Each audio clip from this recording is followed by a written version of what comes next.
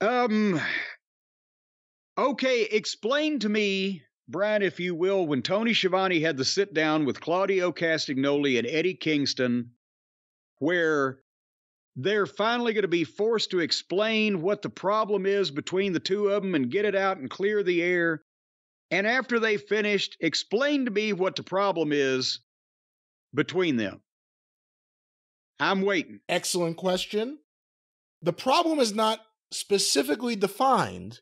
However, there may be several root causes, including but not limited to Claudio refusing to shake Eddie Kingston's hand years ago.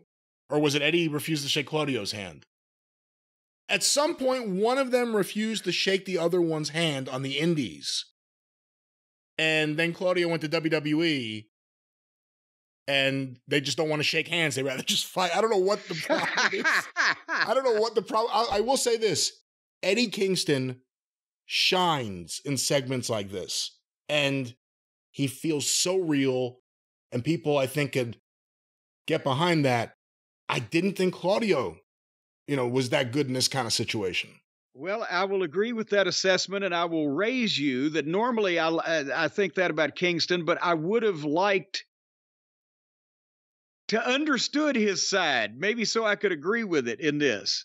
And Claudio, I think, in his defense, was as confused as the rest of us were, because... I am a robot from Europe. I will say nothing in any way that sounds like I care about any of this.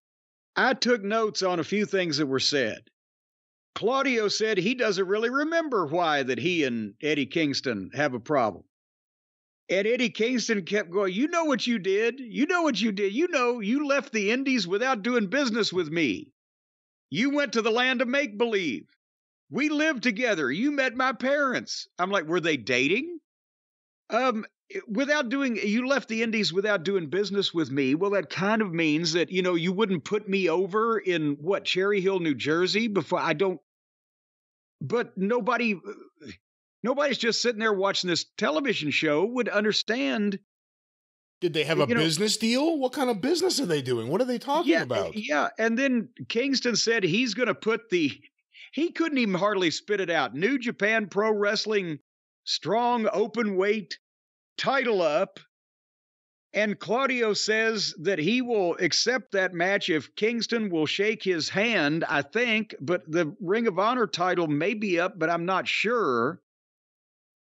And then both guys walked off and left Tony confused, as we are. So they're going to have a match, and Eddie's belt is going to be up. I think they said Claudio's was going to be up, but Claudio would only accept this match if Kingston would shake his hand, I guess, when he beats him afterwards. This was not clear. It certainly wasn't as easy to understand as the explanation I just gave. No, and it's been going on for a while, and the perfect place and the perfect way to end it is with Eddie Kingston getting a major pop winning in Queens against Claudio. Oh, there you go, because he's the king of Queens. Well, no, I think he's from Yonkers, but New York. We support fellow New Yorkers and northern New Jerseyers. The king of Queens sounds better than the guy that's bonkers in Yonkers. See, that's pretty good. I've never heard that before.